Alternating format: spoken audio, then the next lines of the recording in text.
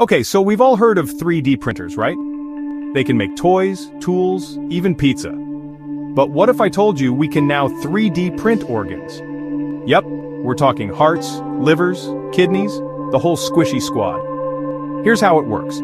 Scientists use something called bioink, which is made of living cells.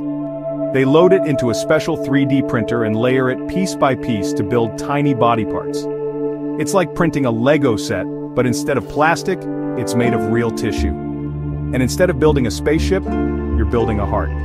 This could be huge for people who need organ transplants. Right now, there's a long waiting list, and not enough organs to go around.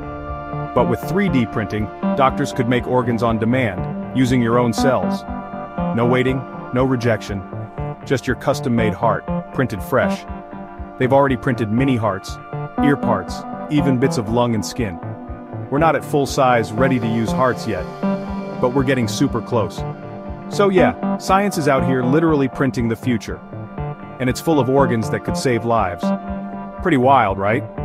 We went from, "Where's my printer ink?" to, "Hey doc, print me a liver."